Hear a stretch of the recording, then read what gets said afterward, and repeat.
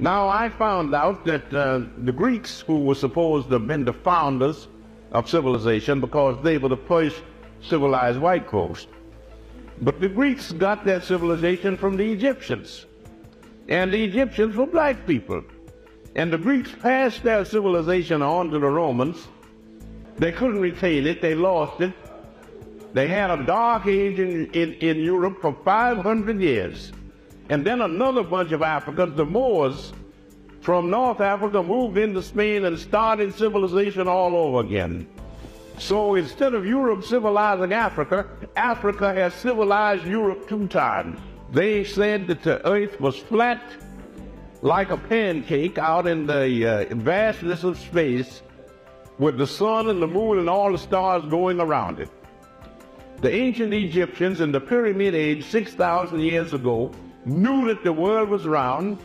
They knew that it went around the sun in 365 and 1/4 days.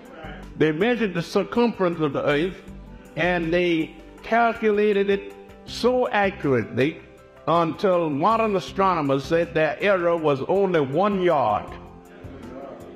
Circumference of the earth is about 25,000 miles, and they calculated it with an error of about this, 1 yard. African history. The reason I'm talking to you about it is because it's not in the textbooks. And it's not in the textbooks because we don't write textbooks. We have other people write the textbooks, and they put that propaganda in there, and we are supposed to swallow it.